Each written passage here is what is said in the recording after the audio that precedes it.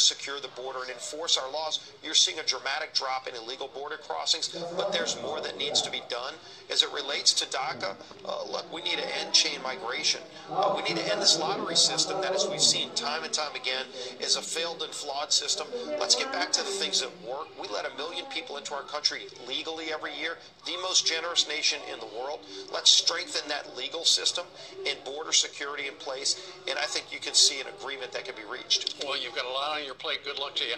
Steve Scalise joining us today from New Orleans. Sir, thank you very much, and Happy New Year. Thank you so much. Happy New Year. Great to be with y'all. You bet. Did you go to the game last night? Did we lose him? I watched the game, but boy, New Orleans was hopping. And look, the Saints are on path right now to win the Super Bowl. We got to take care of Carolina in the Superdome this Sunday. All right, thanks so much. One step at a time. All right. All right, coming up on this Tuesday, a brand new black eye for the Veterans Affairs Administration. The hospital allegedly turning American heroes away to score better ratings. We're going to tell you about that. And 2018 will be all about the balance of power in Washington. Up next, Newt Gingrich is live with a bold midterm prediction. Here's a hint.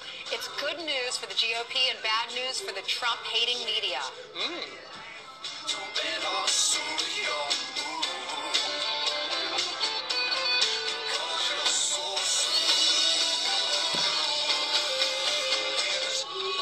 Yeah.